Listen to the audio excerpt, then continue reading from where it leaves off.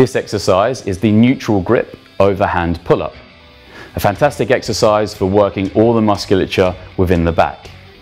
What we'll begin to do here is to ask Alex to turn into the bar and take a neutral grip position in the overhand grip. As always, we're going to start in the dead hang position, so Alex's body weight will relax entirely. We begin this exercise by drawing down through the shoulder blades and the middle lower back region. Keeping a strong grip with wrists straight, Alex pulls himself up towards the top of the bar. The chin will come just over the bar.